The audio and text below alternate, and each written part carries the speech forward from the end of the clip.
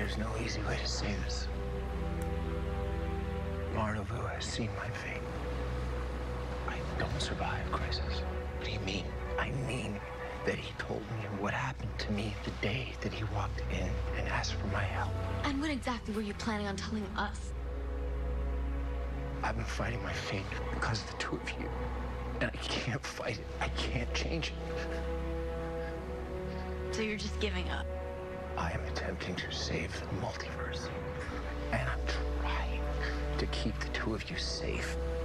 We've got to build the weapon, finish this mission, and that's the way that it has to be. Well, then I guess we better get to it.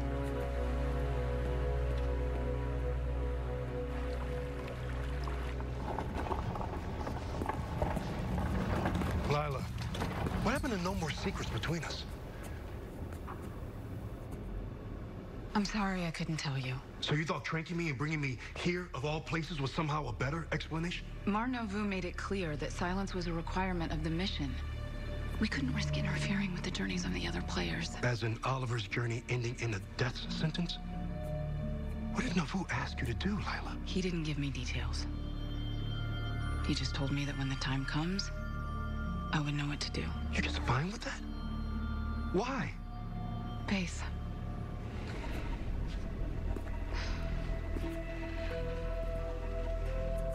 You remember that IED that took out my unit in Afghanistan? I remember that, of course I do. You were the only survivor. Took you years to stop having nightmares about that blast. Marnova, when he first came to me, he told me he rescued me that day. Because I have a greater purpose. And you believed him? A grown man in costume prophesizing the apocalypse? I thought it was a joke. Then he came to me again.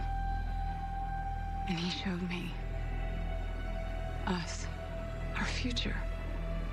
Just wiped away, gone, as if it never existed. So you made a deal with him? We would work together to find heroes strong enough to face this crisis. He told me it was the only way I could protect our family.